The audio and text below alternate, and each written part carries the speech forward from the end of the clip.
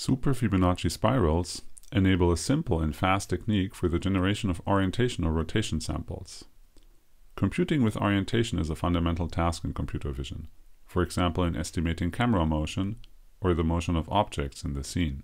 Orientation also plays a crucial role in any simulation of real-world processes, from very small scale, such as in this protein docking problem, to very large scale, as in this simulation of planetary formation by NASA. In all of these tasks, we typically try to solve a minimization problem over the space of orientations, or we need to compute an integral. A simple, but often the best choice for solving these tasks is by sampling this space of orientations. For computing with orientations, it is often convenient to work with unit quaternions, meaning we can think of the orientations as samples on the unit 3 sphere. As a start, let's have a look at two samplings of the common 2 sphere. A uniform sampling on the left and the Fibonacci sampling on the right. The two sample sets are not equally suited for estimating an integral over the sphere. In fact, the quality of the estimation depends directly on the so-called discrepancy.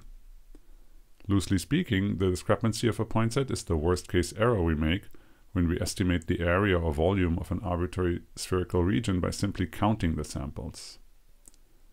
How can we generate a Fibonacci-like sampling on the unit 3 sphere? Let's recall standard Fibonacci sampling on the unit interval. This is done by taking the fractional part of the index of a sample divided by an irrational number. We can extend this to the unit square by taking the index as the value on the other axis. This means we consider a simple parametric linear curve and sample it at regular intervals. Now we can map this square to the unit disk. The important point here is the square root. It ensures that infinitesimal areas are preserved. Plugging into Cartesian coordinates yields the Fibonacci spiral. Sampled at regular intervals, it provides the Fibonacci sampling of a disk. For generating the Fibonacci sampling of a sphere, it is easiest to start with a cylinder. It's well known that the cylinder can be mapped to the sphere in an area-preserving way by simply projecting a long rays orthogonal to the principal axis.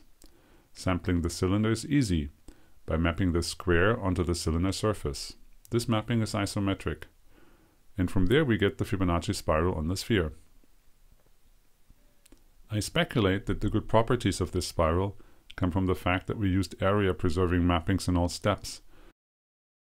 For our problem, this means, can we find a volume-preserving mapping from a convenient domain for sampling the 3 sphere? Indeed, there is such a mapping starting from a solid cylinder. The mapping given on the right clearly generates unit vectors in R4. A proof that it is volume preserving is in the paper. The solid cylinder is convenient for sampling if we consider it as the product of an interval and a disk.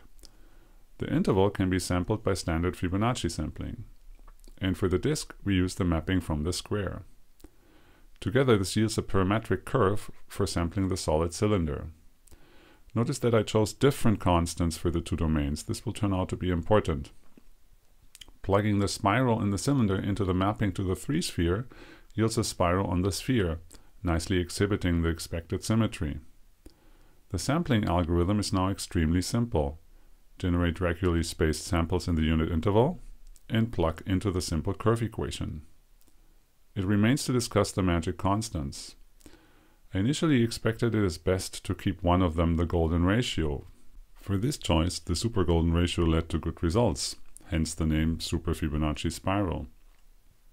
It turned out that fixing one constant to the golden ratio is not ideal, and for now I suggest the choice shown on the right.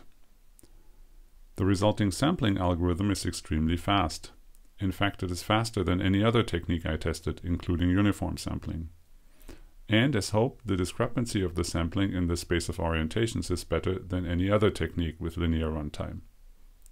Summarizing, Super Fibonacci sampling is a very simple technique with trivial implementation that can generate an arbitrary number of orientation samples very quickly, and the samples are very well distributed.